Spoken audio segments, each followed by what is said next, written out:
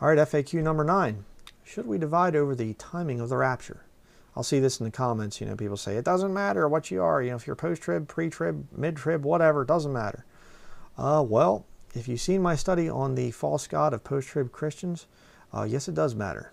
You see, because if you believe that God is going to put you through a time where he is pouring out judgment and wrath on the Jewish people, which is why the time of Jacob's trouble is there, if you believe that he's going to do that to righteous, saved people and punish the righteous along with the wicked, then you're worshiping a different God than I worship.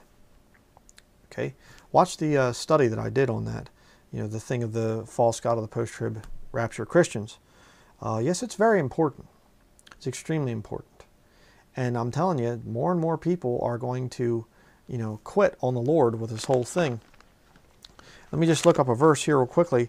You can look it up in your Bible if you have one there with you, just to show you the very important reason why you need to stick with the thing of, if you believe in a pre-time of Jacob's trouble, catching away of the body of Christ, which is the real term for it, not the pre-tribulation rapture.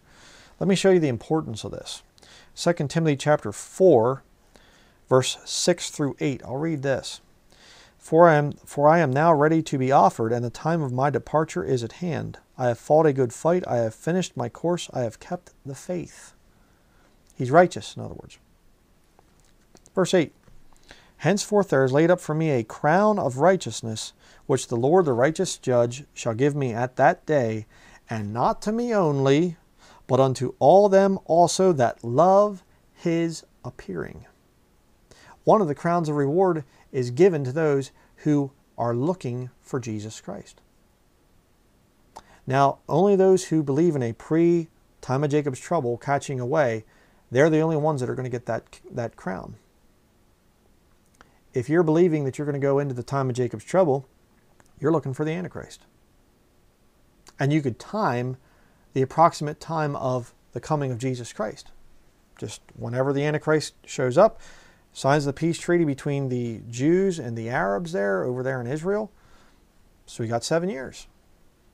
Mid-trib, we got 3.5 years. See? You don't love the appearing of Jesus Christ. Now you might say, well, I'll be looking forward to the appearing at the midway or the end of the thing or something like this. I love that appearing. I don't think you would. You see, because your God is going to be pouring out his judgment and wrath on you for the next 3.5 or 7 years, depending on what you believe in. Totally different belief system.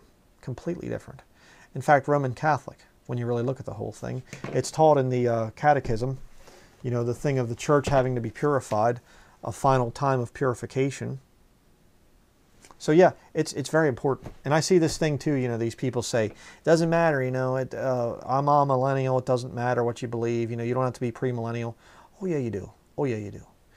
Pre-time of Jacob's trouble, catching away, and premillennial coming of Jesus Christ, and him setting up his throne and ruling and reigning for 1,000 years.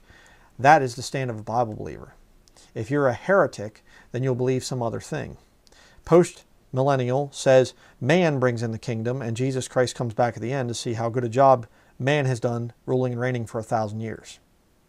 The church brings in this time of peace for 1,000 years. I mean, idiocy. Excuse me, but it's idiocy. You think that you're going to, Christians are going to be able to bring in 1,000 years of peace? Are you kidding me? I mean, come on. What, were we born yesterday or something? Christians bringing in 1,000 years of peace without Jesus Christ being physically present on the earth to run the thing? And I mean, I have a whole study on the whole premillennial coming of Jesus Christ. It's promised to Jesus. And what about amillennial? Amillennial teaching, preterist, or, well, I like to say pre-terrorist, but, preterist belief, which is the Catholic stand, is that all the events of Revelation happened there in the 1st century, and now we've been in the millennial kingdom with Satan bound in the bottomless pit, We've been there and Christ ruling and reigning on the earth. Well, that's the Pope. We've been in the millennial kingdom, peace on earth ever since then. And it's just going to kind of perpetuate itself into eternity somehow or something. Stupid. Absolutely stupid. Postmillennial belief, amillennial belief are not scriptural. A post-time of Jacob's trouble, if you want to say it that way, post-trib rapture or mid-trib rapture, are also, for the body of Christ, I should say, are also not scriptural. So should we divide over these doctrines? Oh yes, absolutely. Totally. Because you see, if you don't, you're all of a sudden going to start getting sucked into this post-tribism stuff of prepping, doomsday prepping, and trying to endure to the end to be saved. And you're going to start to preach a false gospel like Scott Johnson is doing now, you know, and has been for a while, you know, and I realize that. You know, I shouldn't have been promoting him. I'm sorry. I apologize publicly for that. You know, see, all this stuff, it's bad. And you're not going to get, if you start to fall for this thing and start to doubt that the Lord's going to take you out of here before the time of Jacob's trouble, you're not going to get the crown. It only is for those who love his appearing. So, yeah, we should divide over the timing of the rapture. We absolutely should.